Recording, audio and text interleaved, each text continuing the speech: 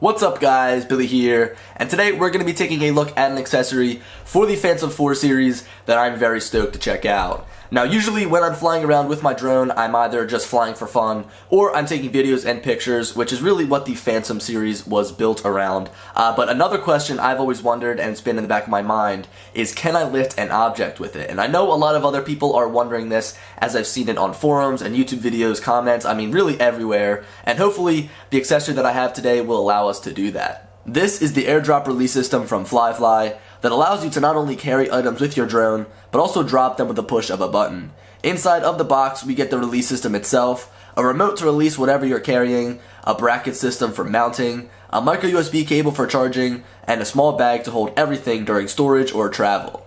The mounting system is quite simple. First, we need to attach the bracket to the back of the drone. It reminds me of the gimbal guard included by DJI.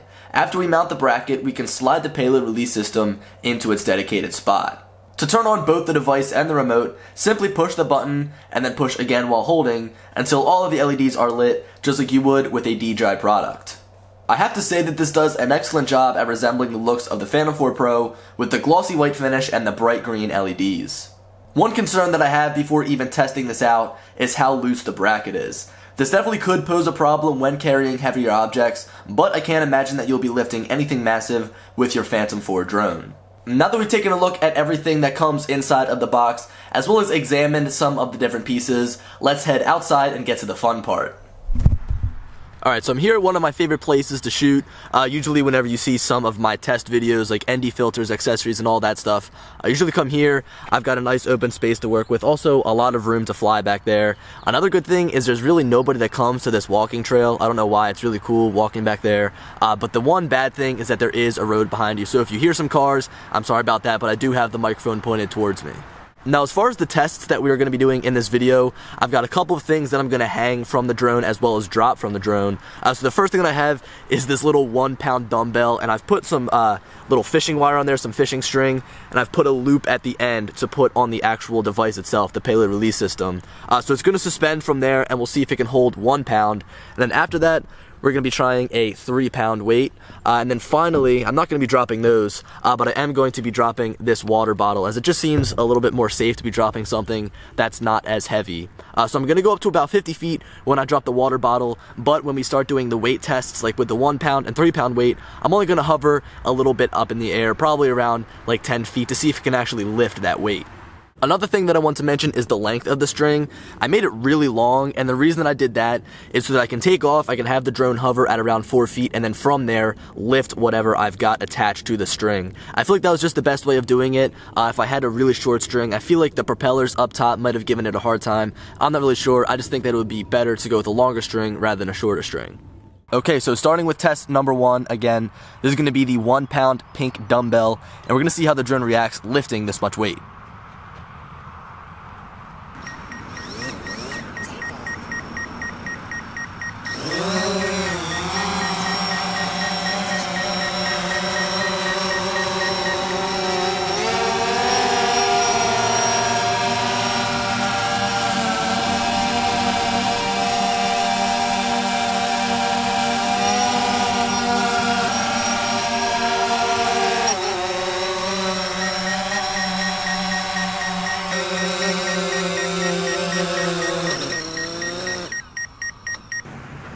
Alright, so there's test number 1. It seemed that it did pretty good.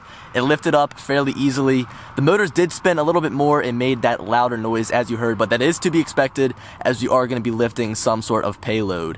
Another thing that I want to mention is that it did well keeping its position. I figured that because the payload was more towards the back, it may throw it off balance, but it seemed that it stayed very still and didn't drift around a lot. So let's move on to the next test, which is going to be the 3-pound dumbbell. I've got to say that I really didn't expect the 1-pound dumbbell to work so well. Moving up to a 3-pound is scaring me a little bit, but let's see if this works. Take off.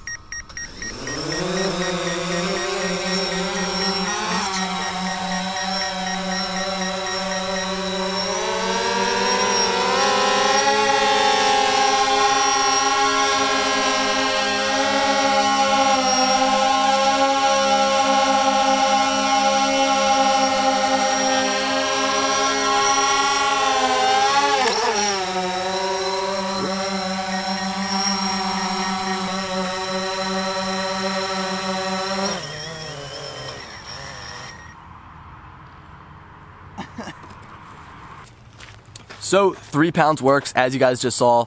I noticed the motors were really loud when I was moving upwards. Again, it was a lot louder than just the 1 pound dumbbell, but 3 pounds does work. If you guys saw right there, I kind of had to catch the drone rather than land it. For some reason, the bracket slid underneath of the camera. I'd said in the beginning of this video that the loose bracket was going to pose some sort of problem, and right there you saw it kind of slid underneath of the drone, which is definitely not something good. But again, 3 pounds does work. So now let's move on to the water bottle and see if we can drop this thing.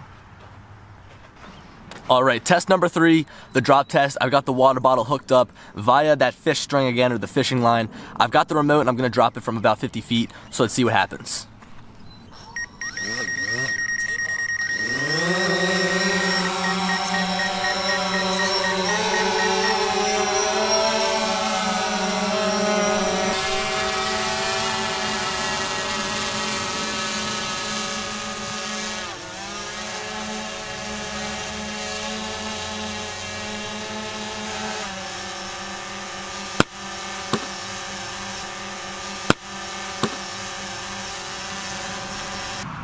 Alright, so it worked. Again, 50 feet with a water bottle. It was less weight than the 1 pound weight, so I knew it would actually lift. But again, I wasn't sure the exact range on this thing. I was told it has 7 kilometers of range, but then on the box it said it had a half a mile of range. So again, I'm not really sure what the range is on this actual remote here.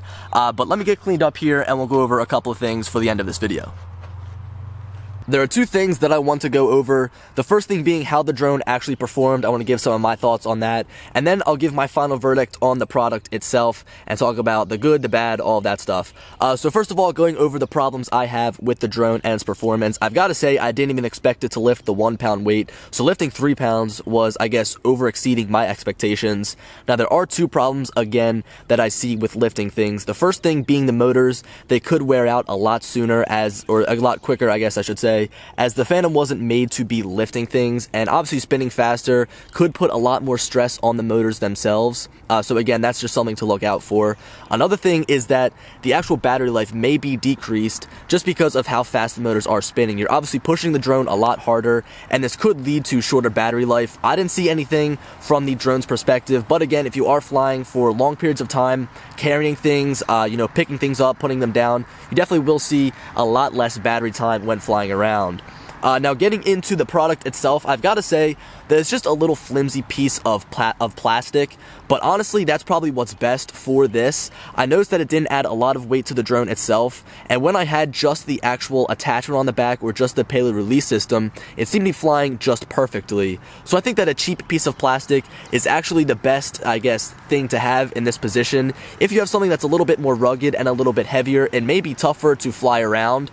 But I've got to say that overall, the build quality is good, the finish matches the drone, and also the LEDs are a nice touch. So if you guys are looking to get this product, I'll throw the link down in the description. It's on Amazon. I think that there may be some other payload release systems out there, but this is the one that I've tried. I would probably recommend it to anyone who's looking to lift light objects like water bottles. I think it's kind of like a cool gag where if you want to deliver a water bottle to someone all the way over there, you could, and you could drop it off. So again, guys, that about wraps up this video. Be sure to leave a like and subscribe if you are new around here, as I have been trying to upload daily. Also, leave me a comment down below. Let me know what you think of this product itself. I think it's pretty cool. Is it a gimmick? Maybe. I'm not going to be using it all of the time, but I think that it will come in handy if I ever want to, again, pull a little gag or a little prank or something like that by delivering something very light to someone. But guys, anyway, as I said, this video is coming to an end, and as always, I'll talk to you later. Peace.